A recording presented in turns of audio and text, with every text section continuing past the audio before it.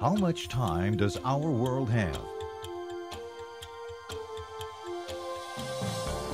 History is littered with man's failed attempts for utopia on Earth. Kingdoms crumble and empires evaporate. What is the destiny of man? How can one find personal peace? Can we know the future? Yes, we can. Throughout the Scriptures, God has sent messages of hope to help us recognize our place in time and prepare for the future. Join us now as Amazing Facts presents Millennium of Prophecy with Doug Batchelor.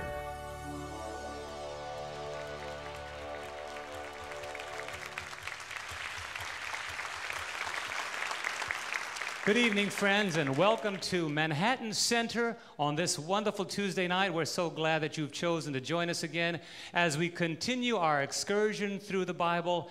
And I can tell by the response here, and I hope by the response where you're watching our program, that you have been excited about what you've learned, and you're trying to share that with someone else. So continue coming, because these next two nights are vitally important subjects. Tomorrow night, Cities of Ashes. Tonight, The Witch of Endor. Well, friends, join with me as we welcome our speaker for this evening, as well as for the rest of our seminar, Pastor Doug Batchelor.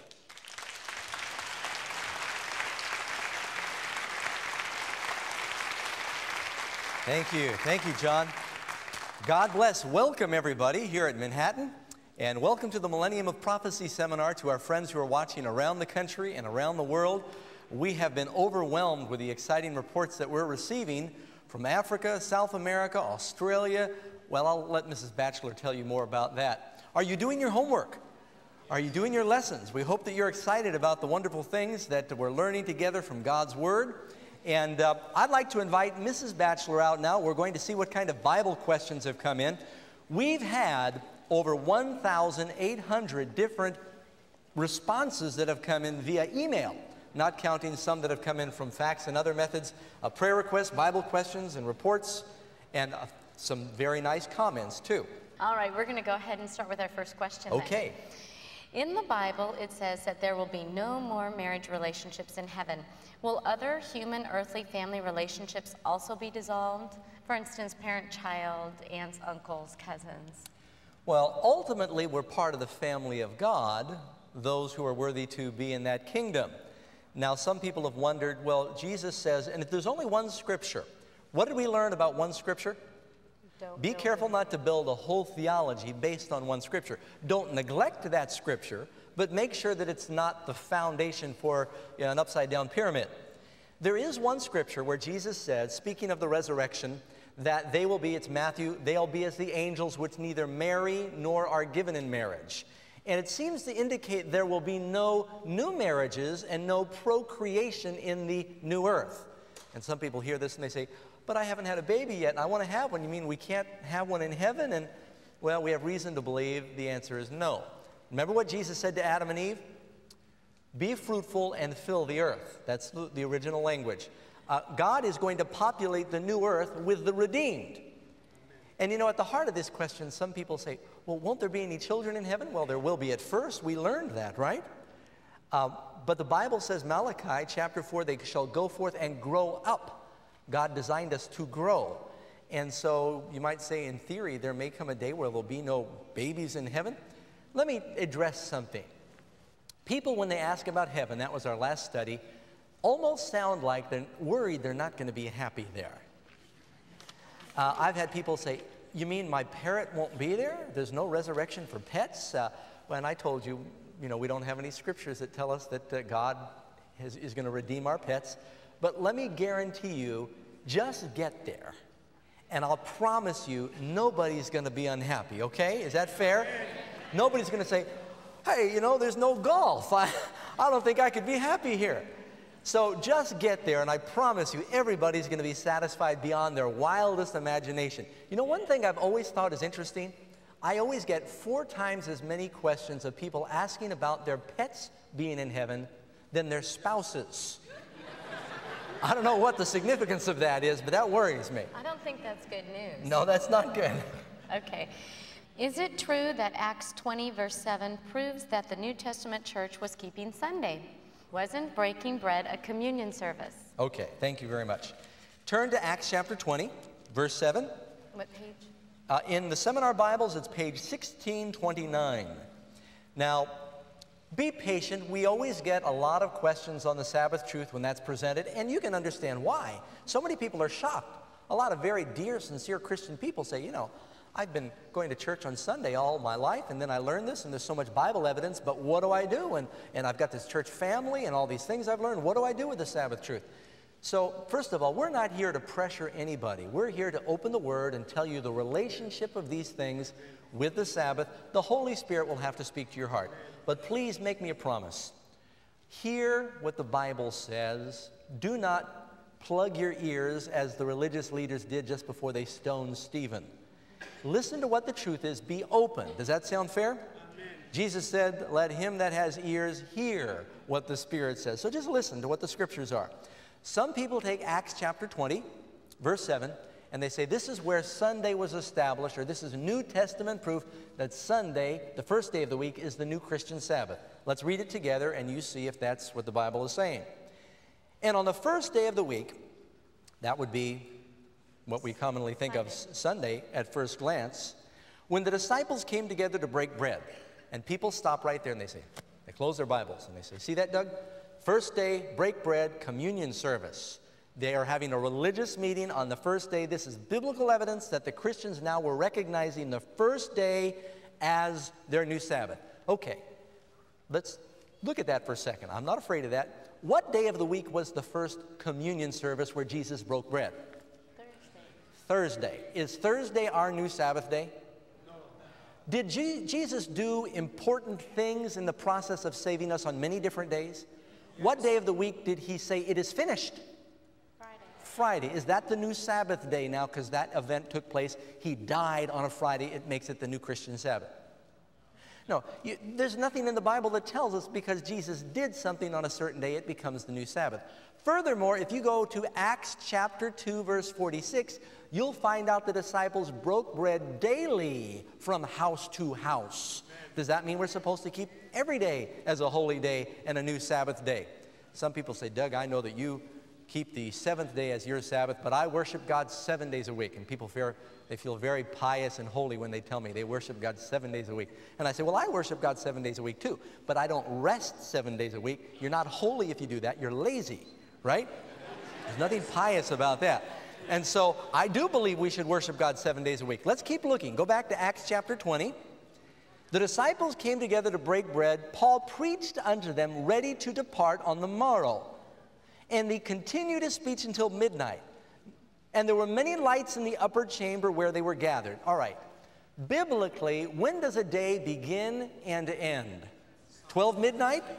They would look at their digital watch and say, oh, day's ending. You know when daylight savings time ends and begins? 2 in the morning. That's when they adjust the changes. And the Romans are the ones who established the midnight thing. And that came much later. But up until hundreds of years after Christ, days begin and end at sundown. It says, and at even when the sun did set. Okay? Now here's an evening meeting, and it's calling it the first day of the week. What day would that be? We would commonly call that Saturday night. See, when the sun went down on the seventh day, the first of the week began. Those of you who have King James Bibles, you'll notice the word is in italics here. That means the word is not in the original language. The way it reads is on the first of the week. When the disciples came together to break bread, why did they come together? They'd been together all day worshiping God on the Sabbath. This is now Saturday night. Paul's getting ready to commence a journey on Sunday, certainly not keeping it like a Sabbath, which would be the first of the week. There's nothing in the context that's telling us God's now establishing a new holy day. The reason that Luke records this story is Eutychus falls out the window because Paul preached too long. There's a lesson for you preachers. And you too. You preach too long, you can kill people. Eutychus fell out the window. He died. Did you know I'm related to the Apostle Paul? My mother's maiden name is Tarshish. Remember I told you I'm Jewish. That's the Hebrew word for Tarsus. Now, My grandfather tells me that, and friends, I'd love to believe it. But anyway, it's fun to share people that we could be related. That's why I preached so long. That's why I was sharing that with you. Anyway, so Paul is telling this story because he embraced someone who fell 3 stories and died, and he came back to life. That's the purpose for the story. They're not establishing a new 4th commandment, okay? So do you agree that this is the honest interpretation? That makes sense? Okay. All right. If there will be no crime in heaven, what is the purpose for the high wall around the city of Jerusalem? You know, here in New York City, It came from New York City. it was fun. You know what we did yesterday? Tell us. I went back, well, I will. Here we go. Ready? I went back after 28 years to the house where I grew up on 81st Street, 15 West 81st Street. And I asked the doorman, I said, do you mind if we peek our nose in? He said, why? And I said, well, I used to live here. And he started quizzing me to see if I was telling the truth. And I started naming some of the tenants that he recognized. One of the people that lived in our building was the actor Lloyd Bridges. Some of you remember him, father of Jeff and Bo Bridges. And he was our neighbor upstairs. He said, oh, yeah. And then he said he remembered my mother. He said, I've been here 30 years. I remember your mother. And he said he was retiring next there. So we went out and we got a picture, and I got to walk through my old lobby, and Karen wanted to know if we'd go upstairs and see the old apartment, but I didn't think the new tenants would like that very much. But it was really exciting. What does that have to do with answering about walls? I don't know. Oh, let's get back to the question here. I'm still so excited that the same doorman was still there. In any event, what made me think of that was, as we walked the streets, I saw all the bars on the windows. And in some of the cities and in our civilization, we build walls as barriers to keep danger out. But that's not the only purpose for a wall. Walls also keep things in. Your skin is a wall, keeps you together. Walls mark off territory. They're not always because there's something dangerous on the outside. The New Jerusalem is the city, and God is creating mansions for us in the city. And then we go forth, it says we will plant vineyards and build houses. And so we'll have a country home we build. Jesus builds a city home. That's why the walls are there. They're not because there's danger on the outside. Well, friends, tonight we have an exciting study. We're going to be talking about the Witch of Endor, the Bible subject on what happens when you die. Now, we went out on the streets in Manhattan again to try and get a little feedback so that we could get a feel for what some of the concepts are that are out there. You know, Manhattan's a great place to get these interviews because it's sort of a microcosm for the world. What happens when you die? Listen up and you'll hear some of the responses that we received. Well, hopefully we'll go to heaven, but I assume that the spirits will be around guiding everyone, you know. Well, I think when I die, there might be a devil, like there's God now, and I think my soul will live on. I think when we die, we all go to heaven. Nobody goes other places. We all go to heaven. People die, I just feel we dead. There's no more, just as if we was, before we was born, we was just nothing. We go back to nothing. Just go back to the essence. That's it. It depends, but I mean, if you have evolved to the point where, you know, you have no material possessions and you have suffered and you've given yourself to the world, like you've spent your life giving, then your soul will go on to a higher plane.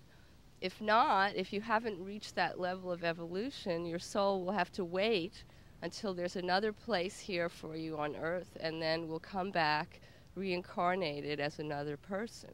Well, when we die, I do believe that we either go to heaven or you go to hell. And I do believe that the good ones go to heaven and you have another life there, and the bad ones, I don't know, go to hell. Well, there you have it, friends. And that's a very small sampling of some of the theories that are floating out there regarding what happens when you die. You know, one thing we do know, we're only here for a little while and we pay taxes, right? And if you live long enough, you're going to die, right?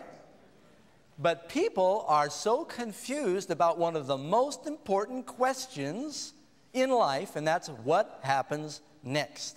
We're going to find out what the Bible teaches on that. Do you believe the Bible? You're going to learn some maybe new things that you've not heard before, and I just want to ask you to pray that God will give you an open mind. Matter of fact, let's bow our heads together for just a moment. Father in heaven, Lord, we pray that both in this auditorium here in New York City and around the world, around North America, that your Spirit right now will take control of our minds and our hearts as we open the blessed book together. I pray that we will base our conclusions on thus saith the Lord, and it's in Christ's name we ask. Amen. Well, we're going to start with an amazing fact that I think will tie well into our study for tonight. Perhaps you've heard of the Winchester Mansion that can be found in San Jose, California. Little history behind this. During the height of the Civil War, Sarah Pardee met and married William W. Winchester, who was the son of the famous rifle manufacturer. You've heard of the Winchester rifles. They had one child, Anne, who died about 9 months later from, 9 months after her birth. Then a few years later, William died of tuberculosis. Mrs. Winchester was deeply upset by the premature deaths of her husband and daughter, and she supposedly consulted a spiritualistic medium who explained that the spirits of all those who had been killed by the rifles her family had manufactured had pronounced a curse on her. But the medium also stated that she could escape the curse by moving west, buy a house, and construct an ever-growing mansion to house the good spirits and confound or confuse the bad ones. Evidently, in 1884, must be some truth to it, because she moved to San Jose, California. She purchased an 8-room farmhouse. She then immediately began a never-ending building project. She had almost unlimited funds from the inheritance and resources from the Winchester Rifle Company. She managed to keep 40 to 60 servants constantly busy. She had no master plan, and she had these carpenters working according to whatever and whenever she got an urge, and she'd tell them how to build. Every night, supposedly, Sarah would go to her seance room and receive messages from the spirits telling her what she should build next.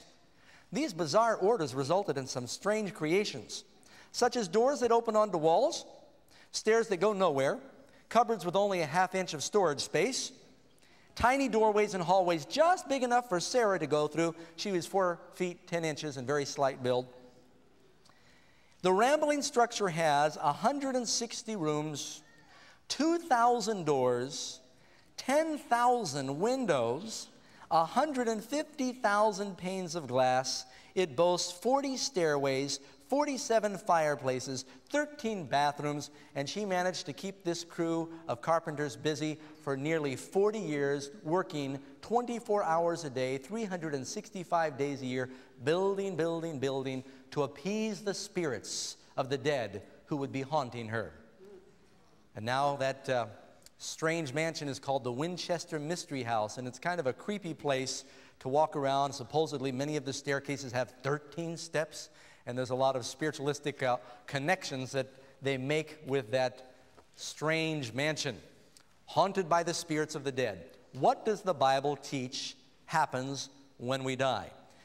You know, on occasion or two, I've walked with my family through cemeteries.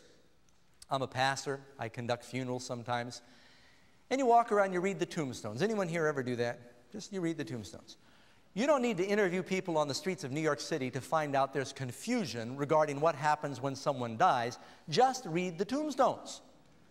Some people actually have a sense of humor right up to the very end. I remember Dr. James Dobson said his father told his mother to put on his tombstone, "I told her I was sick." I told Karen, "Put on mine, but the light was green."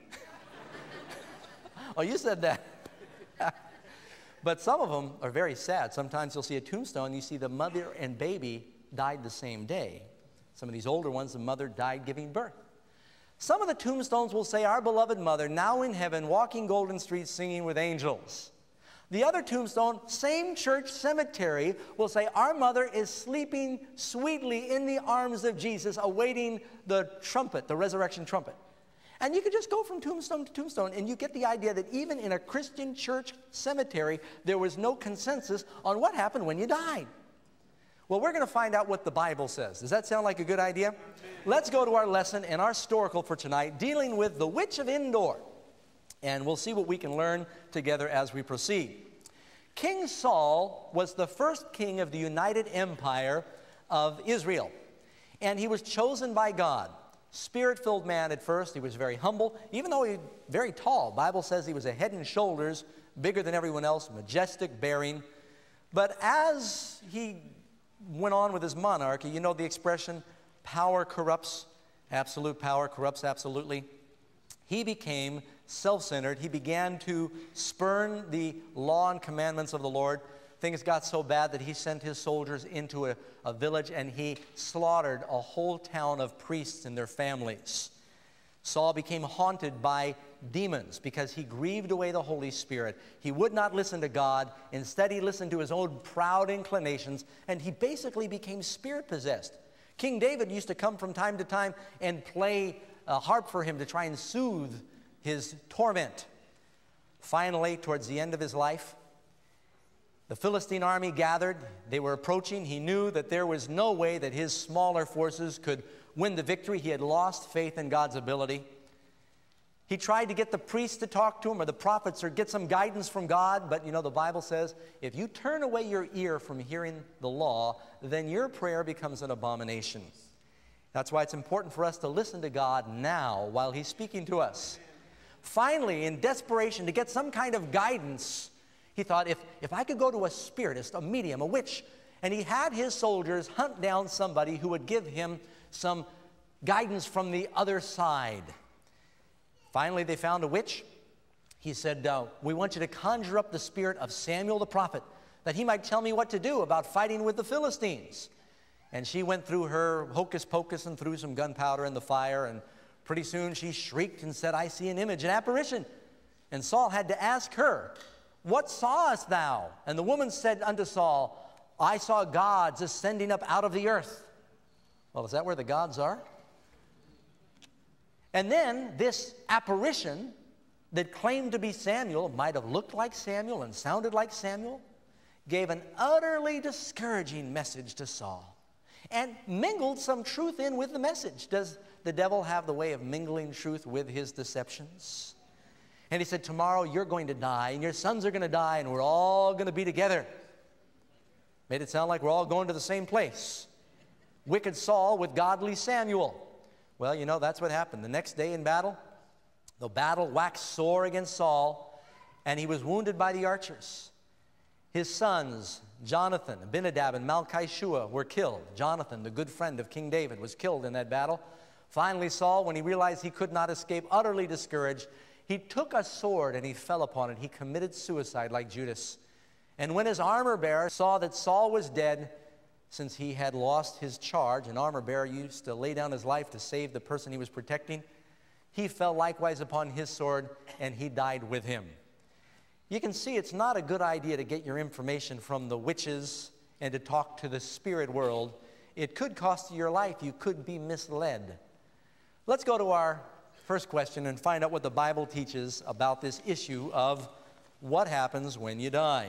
Question number one. Was the form that Saul saw actually Samuel the prophet, or was it something else? Answer, 1 Kings 22:22. And he said, I'll go forth and I will be a lying spirit. You here in Manhattan, if you've got your lessons filled out, you say the answers with me at home, call them out. Helps you remember better. A lying spirit. Are there spirits out there that lie? Yes. Evidently, yes. Revelation 16:14 tells us, for they are the spirits of devils working miracles. These fallen angels, called demons and devils, can create illusions. Remember, Satan was an angel of light. He understood the power of a light, manipulating light, and creating three-dimensional holograms and illusions. The devil can do that. He can project himself in ways that will deceive.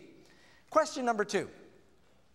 Do the dead come back to converse with or to haunt the living? Now, this is a very important subject. We need to understand what the Bible says. Will you believe the Bible? Yes. I hope that you'll go with what the Scriptures say. All right, listen to what Job said. A godly man, Bible says he was perfect. Speaking of the dead, Job says in 14:21, his sons come to honor, and he knoweth it not. Furthermore, it tells us, Ecclesiastes 9, verse 5 and 6, the dead know not anything. Now, that's so important, I want to say it again. This is Solomon speaking, wisest man who ever lived. He said, the dead know not, how much? They don't know anything. How much did the dead know? That's what the Bible says, and it should be very clear to you. Now stay with me, and I'm going to answer every one of your questions that you might have from the Bible. Furthermore, it goes on to say, the memory of them is forgotten. Also, their love, say them with me, and their hatred and their envy is now perished. Neither have they any more a portion forever in anything that is done under the sun. Now, when it says they don't have a portion forever, some people think, does that mean that they never live again? No. It says under the sun. That means they never come back in this life or under this sun. So it's telling us when the dead die, they don't come back and haunt anybody. You can read Ecclesiastes chapter 5, verse 9 and 6, or verse 5 and 6 and 10. For there is no work, nor device, nor knowledge, nor wisdom in the grave where you're going. Here's some additional scriptures that are not in your lesson. You might write them down. There's hundreds of scriptures in the Bible on this subject. We don't have room for them all. Psalm 115, King David said, the dead praise not the Lord. Now, if you die, you go right to heaven. And like one of our interviewers said, everybody goes to heaven. You'd think the first thing you'd do if you got there, especially if you didn't deserve it, you'd be praising the Lord, right? It's telling us here the dead don't praise the Lord. Psalm 6:5, in death there is no remembrance of thee. Then you can also go on to Job 7:10, and there's another one. He shall return no more to his house. Do they come back and haunt their houses? No. Bible says that they do not return. Furthermore, death cannot celebrate thee. Isaiah 38:18. It says in Psalms 146, verse 4, his thoughts perish. Now, this is a small sampling of what you find in the Bible, and we're going to give you some more from the New Testament. Number 3, according to the book of Revelation, who has the keys of death? Revelation 1:18, Jesus said, I am he that liveth and was dead, and behold, I am alive forevermore, and have the keys of hell and death. Who is it that has the keys to unlock the grave? Jesus does. Jesus is the resurrection. He's the life. He's the one that will bring people back. When does he do it? As soon as they die or at the resurrection? There's been so much confusion. Everybody knows the judgment is the last day, and there's lots of scriptures on that, and the resurrection's the last day. And yet some people think as soon as you die, you go right to heaven. And people say, now why are we going right to heaven? Then why does Jesus come back to resurrect the dead in Christ if they're already resurrected? And a lot of confusion on this. Let's keep going here. Number 4, how did God make man in the beginning? Perhaps if we take a look to start with at what the original plan was, we will better understand the process of what happens when you die. The Bible tells us in Genesis 2, verse 7, and the Lord God formed man of the dust of the ground, and he breathed into his nostrils the breath of life, and man became a living soul. You notice it does not say man was given a soul. It says man became a soul. The combination of the breath of life with the elements of earth makes a soul. Jesus, now the Bible says all things that were made by him, right? Without him was not anything made. So who created Adam and Eve? He is our creator and our redeemer. And after he formed Adam from the dust of the earth, all the organs were in place and everything was perfect except there was no life. He breathed this power of life, the breath of life, into him, and then he became a living soul. Doesn't say he gave him a soul, okay? Let's read on here. Question number 5. What happens then at death? It's the reverse process. Ecclesiastes 12, verse 7 tells us, then the dust shall return to the earth as it was, and the spirit returns to God who gave it. Now somebody's thinking, there you have it, Doug. When a person dies, then the spirit returns to God who gave it. And the spirit is this conscious little ghost, butterfly, comes out of you and flutters off to be with God and waits until Jesus comes back for the resurrection.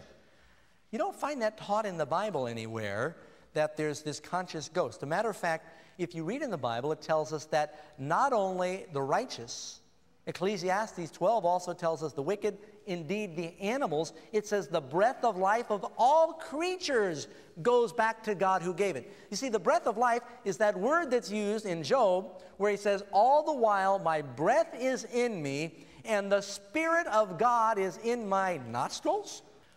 You breathe with your nose, right? It's telling us you don't have a ghost up your nose. Some people think the spirit that it's speaking of here that returns to God is this ghost that jumps out of the body and flies off to heaven. Now some are saying, wait, Doug, Bible teaches to be absent from the body is to be present with the Lord. And I believe that. That's perfectly true. You know what confuses people? When a person dies, do they have any consciousness of time passing? No. Have any of you had a hard day's work and you get your 6 hours of sleep, but the alarm rings and it seems like just moments after you close your eyes? You ever have a day like that? And that's when you're still alive, right? How much less awareness of time do you think you have when you're dead? Now, for somebody who died in a saved condition 1,000 years ago, their next conscious thought is when the Lord descends from heaven. For them to be absent from the body is to be present with the Lord. Their next conscious thought. They're caught out of the graves, they're raptured up to meet the Lord in the air, and so shall they ever be with the Lord. That's why Paul said that. But for those of us who live in this dimension of time, it hasn't happened yet.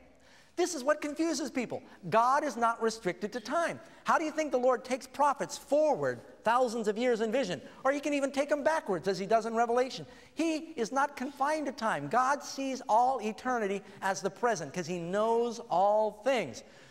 We want to know when something happens. Our lives are so limited. We want to know, where are they now?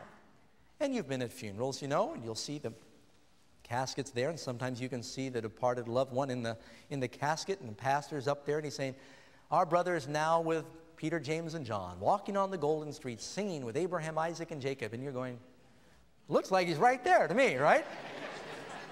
Now, as far as they're concerned, if you've got a loved one that died saved, you can rejoice for them because their next conscious thought is the resurrection. To be absent from the body is to be present with the Lord, right? But they're not there yet because the resurrection hasn't taken place yet. The Lord has not descended yet. See what I'm saying? The judgment hasn't taken place yet. So it wouldn't be very fair to pull people out of heaven and say, hope you've been enjoying yourself, but now we have to judge you. Or to take people out of hell and say, yeah, we know you've been burning, but now we have to judge you. The resurrection and the judgment are at the end of the world. We'll get to that later. Question number 6. Where do the dead go when they die? Answer, Job 21:32.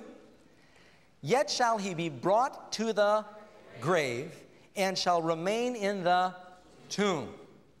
John 5:28 and 29. All that are in the graves shall hear his voice and come forth. Where are the dead now? It says he remains in the tomb, and when Jesus comes, they're in the graves. If that's clear, let me hear you say amen. Amen. Okay, I just want to make sure that I'm making the subject clear. I remember when I answered very much like some of the people on the screen. As a matter of fact, I probably picked on all of those answers at one time in my searching. I believed that we came back as different things, and then for a while I thought everybody was going, and I was just kind of grasping what happens when you die. I was so relieved to find out what really is taught by the Bible. It makes so much sense. Look at this. Life after death. Science's search for meaning in near-death experiences. Now, this is where a lot of people get confused. What happens when you die? They say, well, I read a book. I read in a magazine that I bought at the supermarket checkout stand. Got to watch out for those magazines, right? I read about someone who died on the operating table. And they were hovering above the operating table, and they could see their body, and they died. Their heart stopped, and they died, and they were going to go to heaven. And they asked the Lord for one more chance, and they came back into their body. Have you heard these stories? I heard about a lady, gave birth. She was, this lady was, what do they call it when they knock you out? Sedated, unconscious when they, there you go. She was unconscious. She, what do they call it? They gassed her, they passed her, they inoculated her. She was out. And she came to. And she says, God's told me what to name my baby. I had a dream, and God spoke to me, and he's given me the name for my baby. And the attending nurse who was reviving her said, well, what's that? placenta. Placenta. And she said, you're kidding. No, it's a beautiful placenta. And this lady didn't know what that was. And she was about to name her baby after birth, is what it amounts to. She thought that God was speaking to her, and she was just unconscious. Some of these people who die on the operating table, their hearts stop beating. Their blood is robbed of oxygen. I'm sorry, their brain is robbed of blood and oxygen. They're hallucinating, and they're having all kinds of wild dreams. Are we going to build our theology about this big question on a hallucination somebody had in a near-death experience? Other people say, you know, I came out of the grave and I was going towards the light. And there was a blue door and there was a pink door. And if I went through the blue door, I was going to be a boy in my next life. And if I went through the pink door, I was going to be a girl. Other people have these near-death experiences and they say, I was on my way to heaven and the angel said, our computers are down. We've made a mistake. You need to go back. No, really, some of them are that ridiculous. And people say, well, I read this book about near-death experiences, so I know what happens now. Please, friends, don't base your theology on somebody's dream. They used to think you died when your heart stopped beating. Now we know that it's really when your brain dies, and it can take a while for that to happen. They had a boy that was drowned in cold water for 45 minutes. You heard about this. It was on national news, I think, in the last year. They revived him because the water was cold. There wasn't even any brain damage. I personally think it's a miracle that that happened. But, you know, when the brain is dead and the cells die, that's where the thoughts are retained. And I've had a lot of doctors explain these near-death experiences are nothing more than wild hallucinations because the brain is being affected by drugs maybe on the operating table or by the actual robbery of oxygen and blood. So be careful about saying, I know what happens because somebody died and this is what they said happens. You'll have all kinds of strange conclusions if that's your basis for information. Number 7, the Bible makes it plain that King David is saved. Now we all know about David who killed Goliath, good King David. How many of you believe he's going to be saved? The Bible calls him a man after God's own heart. Jesus is called the Son of David. If you've got any assurance that someone's going to make it, David's going to make it. What does the Bible tell us about where he is now? Acts chapter 2, verse 29. Peter is preaching. This is the New Testament dispensation, New Testament theology. Men and brethren, let me freely speak unto you of the patriarch David, that he is both, what does it say? Dead and buried, and his sepulchre, his tomb, is with us unto this day. Acts 2:34 tells us that David is not ascended into heaven. Now, friends, I don't know if we could be more specific than that. David is dead, he's buried, he's not in heaven. Is that clear to you, what happens to the good? Now, when did David die? Nathan the prophet says David slept with his fathers. Said he went to sleep about 1,000 years before Christ, 3,000 years by our time today. How long does it seem to David? The Bible says in a moment, in the twinkling of an eye, David fell asleep, closed his eyes, lost consciousness, and then bingo, he's going to come out of the grave with a glorified body. 3,000 years have gone by for us, but it's not that way for him. He's still dead and buried. That means, you know, the ones who rose, the Bible says in Matthew 27, some people ascended to heaven with Jesus after his resurrection. You get to the book of Acts, and Peter says it wasn't David. David's still dead and buried. Some people rose, but it wasn't all of them, because David is still dead and buried by the time you get to the book of Acts. And we'll talk about that more even in this lesson. Is there anyone in heaven now? What's the Bible teach? Yes. Yeah. How many of you remember when Jesus on the Mount of Transfiguration, Mark chapter 9, what two Old Testament characters appeared to him? Moses and Elijah. Okay? Moses died. You read the book of Jude, it says Michael came and resurrected him. And Jewish tradition tells us, it's not in the Bible, but Jewish tradition tells us 3 days after his death, the Lord resurrected him. There's no grave for Moses. We've got every reason to believe that he's alive. He appeared to Jesus. Secondarily, how did Elijah get to heaven? He went in a fiery chariot. Who else was translated in the Old Testament without dying? Enoch. The Bible says he walked with God, and God took him after he had Methuselah, his son. You know, I like to ask this trick question sometimes. Who's the oldest man that ever lived? People say Methuselah. Methuselah's the oldest man who ever died. Enoch's the oldest man who ever lived because he's never died yet, right? Now, that's not all. There's more in heaven. There are some people in heaven now as we sit on the earth. You remember when Jesus died, we just read there at Matthew 27, tells us in Revelation the 24 elders around the throne of God, right? Matthew 27, 52, 53, and the graves were opened, and many bodies, does it say all the bodies? Many bodies of the saints who had fallen asleep were raised, and then it goes on and says, and coming out of the graves after his resurrection, they went into the holy city and appeared unto many. So there are some people in heaven now, but the general resurrection has not taken place yet. Now I think we're ready for question number 8. But isn't it true that the soul is immortal and that only the body dies? How many of you have heard about the immortal soul? We all have an immortal soul. You maybe heard songs and sermons and books and poems about the immortal soul. All right, I'm willing to turn a camera around. That's risky in New York City. And ask anybody to show me a scripture in the Bible that says we have an immortal soul. There is no scripture in the Bible that says, no, Doug, the church has thought this for thousands of years. It must be true. Let's find out what the Bible does say about our immortality, okay? Does that sound fair? All right. Ezekiel 18:4. The soul that sinneth, it shall die. Now, if a soul dies, it's not immortal. Immortal means you can't die. If Ezekiel says the soul that sins will die, that settles it. It's not immortal. You go on. Job 4:17. Shall mortal man be more just than God? No, obviously not. What kind of man? We're mortal. We don't have immortality yet.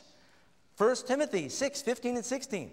To the King of Kings, the Lord of Lords, who only hath immortality. Who is it in this life that only has immortality?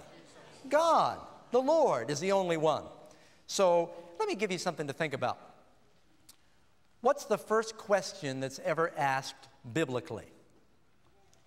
First question is the devil questioning God's word. Hath God said? Don't believe the Bible. Don't believe what God says. Question the word of God. Hath God said? We've got a lot of religious people that even question the word of God. There's even preachers who are into a higher criticism and they say, the Bible is a collection of parables and we're not to take it literally. Well, I believe you're supposed to take the word of God just the way it is. I believe every word of God is inspired. The world is in trouble now because the devil said, don't believe the word of God. Then the first lie in the Bible is when the devil said to Eve, you will not surely die. God said, if you eat the fruit, you're going to die. And friends, you know what? Eve is dead today. Am I right? She died. Incidentally, some people say, no, wait, Doug. God said, in the day that you eat it, you'll die. She didn't die that day. Yes, she did. She died spiritually that day. Furthermore, you remember reading where the Bible says, 2 Peter chapter 3, a day with the Lord is as 1,000 years and 1,000 years as a day. What's the longest that any man lived? Methuselah, how long did he live? 969 years. Nobody lived 1,000 years. They all died in the day. Spiritually, the day they ate the fruit, physically, within the first millennium. Okay? They were living by virtue of probation that Jesus purchased them.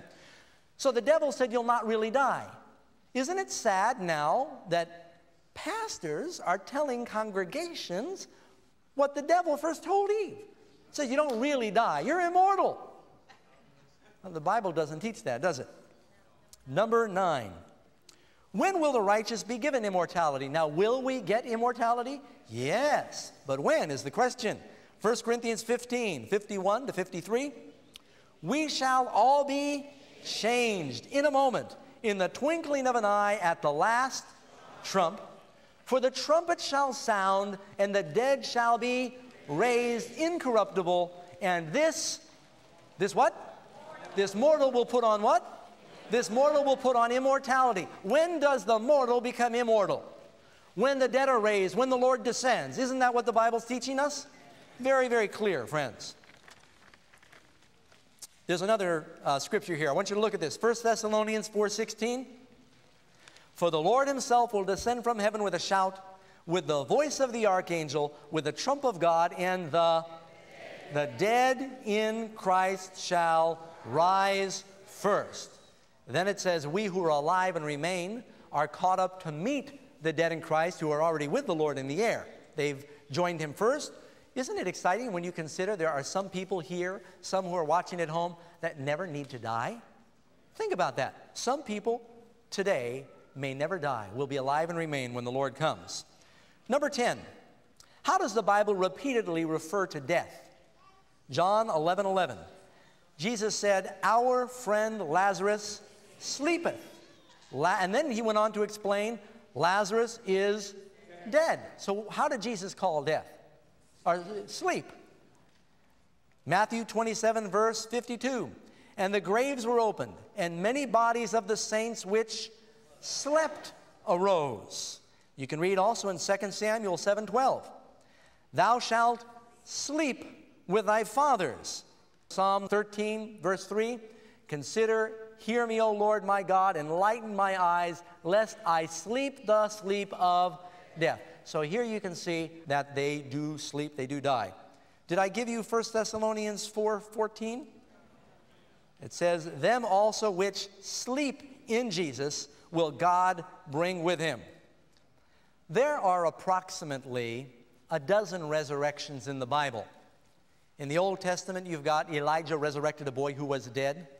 Then his apprentice Elisha resurrected a boy who was dead. Then a man was put down on the bones of Elisha during his funeral, came back to life. Then Jesus performed several resurrections. Jesus himself rose from the dead. Peter resurrected someone. Paul resurrected a couple of people. And so here you've got several resurrections throughout the Bible. The big question everybody wants to know is, what happens when you die? How long was Lazarus dead? 4 days, and Jesus rose him from the grave. Now, did Lazarus, after being dead 4 days, let's suppose you go right to heaven, as so many people think when you die.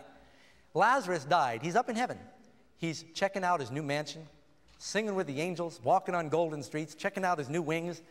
And then all of a sudden, after 4 days, poof, he's back in a grave, wrapped up like a mummy in grave clothes. And he says, thank you, Lord. Would you be grateful for that? Or did you hear Lazarus make a comment and say, Lord, I was down burning in fires of hell. Thank you so much for rescuing me. Don't you think that if you went right to reward at death before the judgment or the resurrection, there'd be some comment from one of the 12 people who were raised from the dead in the Bible? You know what they all say about it? Zero. Silence. Nothing. No commentary on the biggest question. If anybody in the world today had been dead for 4 days and came back to life, every news anchor in the world, they'd fly with helicopters, they'd get there any way they could, lights would be blazing, they'll say, they put the microphones in their face and say, what happened? Right? Am I right? Yes. The Bible on this subject, they said nothing. You know why? What did we learn? The living know they'll die, but the dead know not anything until they're resurrected. Then they know something. They don't come back and haunt. Why is this subject so important for us? Number 11, since wizards, witches, and psychics cannot contact the dead, who are they contacting? Answer, they are the spirits of devils working miracles. And I want to jump right to question 12, and then I'm going to talk about some difficult issues here. Why does Satan want us to believe that the spirits of the dead are really alive? How does this play into prophecy? Matthew 24 and 25. For there shall arise false Christs and false prophets, and they will show great signs and wonders, so effective, it says, inasmuch that if it were possible, they would deceive the very elect. Behold, I've told you in advance. The devil and his demons are going to perform signs and wonders to deceive the world, just like they deceived Saul. Remember, Saul was a leader among God's people. And not only did he die, but many of God's people died in that battle because they were not following the word of God. Now, in the last days, Jesus has warned us in prophecy there's going to be major deceptions in the world. I think it's interesting that it says in Revelation chapter 16 that 3 unclean spirits, like frogs, come out of the mouth of the beast, the dragon, and the false prophet. And they make their way unto the kings, the leaders of the earth, to deceive them, to gather them together to the battle of Armageddon. The leaders of the world's kingdoms are being deceived by these spirits. I think it was really interesting. A few years ago, Nancy Reagan actually had an astrological calendar. It's not a rumor, it's true, she admits it. She would use in governing Ronald Reagan's appointments. She was a lot more into it than he was, especially after the assassination attempt. She began to consult his zodiac sign and schedule things according to that. That should unnerve you to think world leaders are making decisions based on what the lucky stars are saying. And Hillary Clinton kind of played it off when she was trying to consult with a friend who is a medium with Eleanor Roosevelt. You remember that? Played it down when people began to question that. But you'd be surprised how many of these people in high places are spiritualistic. And the devil is going to use demons impersonating departed world leaders, impersonating departed loved ones to guide them. Now some are thinking right now, Doug, I don't care what you say. My husband, my wife died. We were married 50 years, and he or she guides me. I feel they're with me. Have you heard these reports before? I don't mean to be disrespectful. My mother died. My brother died. I was there when it happened. All my life, he was older than me. I never remembered a time when my brother was not there. My mind was filled with memories of my brother. Just yesterday, went back to the place where we used to play. All these memories came back, and you know what? It felt like he was nearby. Was my brother's spirit there, or was he here? He was here. And so you may have these feelings, these sensations that somebody's there, but it's not your husband, it's not your wife, it's not your brother. Your mind has been filled with these memories. Now you've got to be careful, because I heard a story about a lady in San Francisco. And again, this is a story, but I got it on a reliable source. Son during the Vietnam War, lost, was not a Christian by any standard.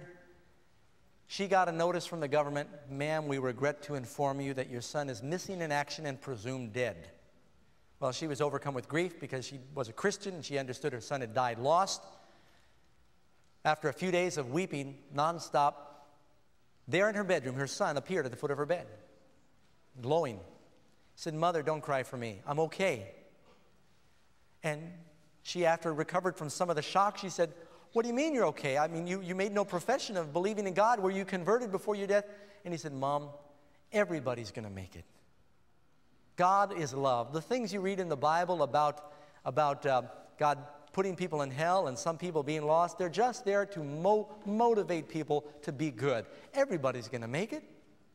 And he began to tell her all these things that contradicted the scriptures. For several weeks, he appeared from time to time at the foot of her bed, and her whole theology was being transformed by these apparitions that kept appearing of her son. Pretty soon, her heart was yearning for her son. He looked just like her son, sounded just like her son. Then the doorbell rang, and someone knocked on the door in her apartment in San Francisco. She opened up the door, and there was her son, now in uniform. She said, why are you meeting me now at the door? He said, what are you talking about? She reached out and touched him. It was real. It was a real son. Arm was in a sling. He had been wounded. It was a misinformation that was given by the government, and I guess by the devil's government as well. Yes. He had a computer crash or something. And something was appearing to that lady. Was it her son? So you've got to be careful, because I tell you, if it's someone close to you, people would rather believe what they see and what they hear, especially if it's going to give them satisfaction to see that loved one again. It's really hard to go with what the Word of God says instead of your emotions and your feelings. If you go by the Bible, you'll not be deceived. The Bible says that they're asleep, they're dead, it's a dreamless, peaceful sleep, they're unconscious, they do not return to their house. Number 13. Need to move along here. How effective will Satan's use of all these spirits be in the last days? I grabbed this one.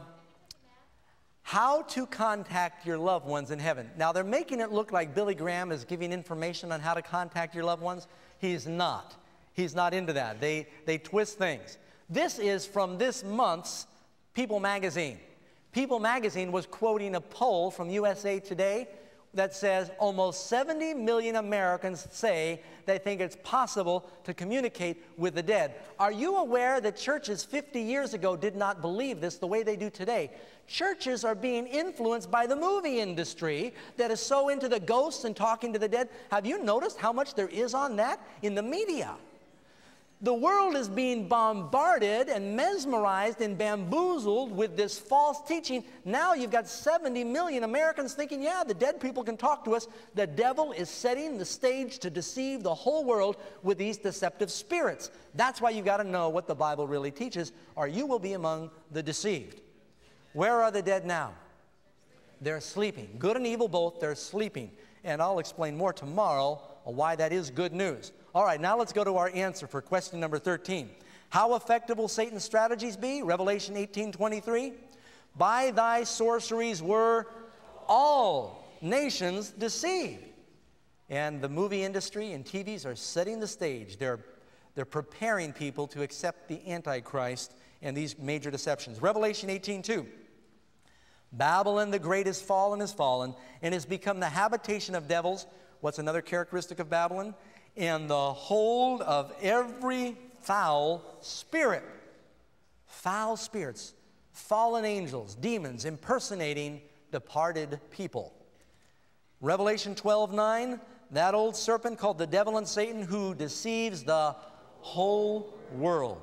Whole world's being deceived by the devil regarding this issue of what happens when you die. He told Eve, you don't really die. That's what it says. You shall not surely die. You don't really die. And he is still echoing that same lie.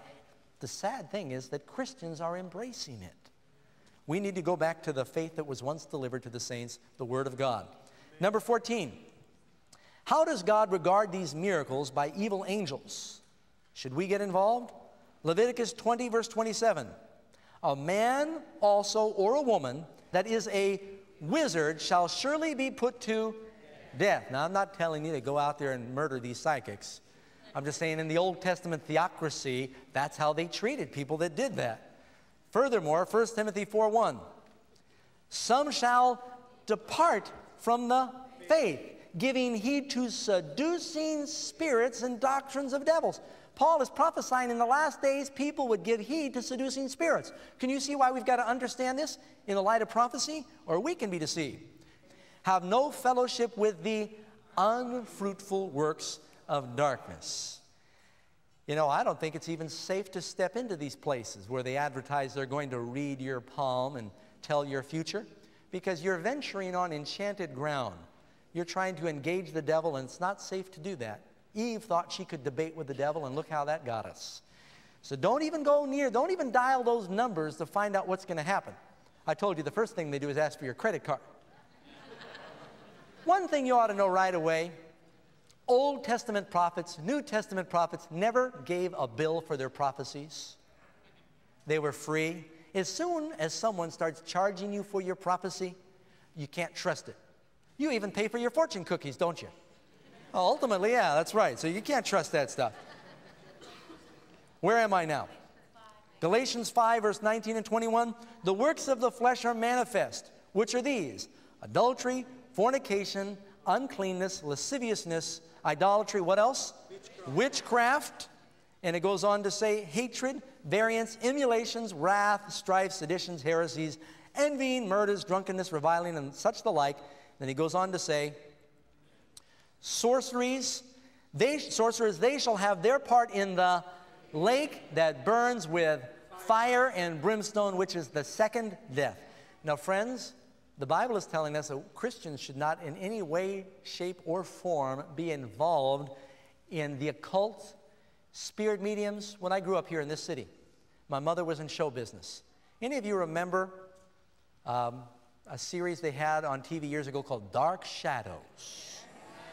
That family that acted in that were good friends of ours. I told you my mother was in show business, and they'd come to our house and we'd go to theirs. We used to have the people who actually acted in those were very much into the spirit world. We had our Ouija boards and our seances, and we tried to talk to Abraham Lincoln and Kennedy and all these different people. And you know what? Things happened. Supernatural things happened. Eerie things used to happen. It was real, but it wasn't from Abe Lincoln and John Kennedy. It was from devils. And a lot of people still think that they can play with the devil like that, and it's very, very dangerous. I'm thankful the Lord saved me from that. Amen. Number 15, what glorious power does God offer his people? Philippians 3, verse 10. that I might know him and the power of his resurrection. Friends, the Bible is very clear that Jesus is the one who can give us life. Now, let me tell you, I'm going to talk about something that's a very sensitive issue. What happens to a person when they die biblically? They sleep until when? Till the resurrection. Are you aware that around the world, people are having apparitions of departed Bible figures? The most famous one is Mary. Have you heard about these things? Now, I want to state for the record that I believe that Mary was a saint. I think she is a saint. I believe she was a holy woman. I believe she was especially chosen by God. But Mary is not God. And these appearances of Mary that are happening around the world, many of them happen simultaneously, leave you to the conclusion that Mary is another form of God because she must be omnipresent if Mary is appearing in Spain and Mexico on the same day at the same time. And I don't want to be disrespectful, friends, but you know, there are more and more of these things taking place. And especially, I want to tell my Roman Catholic friends, who I love very much. I went to Catholic schools growing up. I don't want to offend you, but I'm pleading with you, base your theology on the Bible. Amen. Mary is going to be in the heaven, but the Bible does not tell us that Mary or Peter or James or John or your grandma, these people are not appearing to you. They do not go right to heaven or hell. For one thing, suppose a person does go to heaven right after they die, and they're looking down at what's happening here on earth. Suppose your grandma, suppose Grandma Batchelor, she was a Baptist. She died. She goes to heaven. She looks down here on earth. Not one of her 4 sons, my father and his 3 brothers, embraced Christianity. How happy is she going to be up there in heaven when she sees all the suffering here on earth? Can you see why God doesn't allow it to happen that way? You've all seen the cartoons and the comics that Peter's at the gate and he's checking people into heaven one by one. Is the Bible teaching that we're going into heaven one by one? Or does the Bible tell us that it's a grand parade? It's a celebration, this grand triumphant procession where we are all caught up. We meet him in the clouds with the resurrected saints. We go back to glory together. Amen. He says, thus shall we ever be with the Lord. Together we're going to go. And it's Christ who's making that all possible.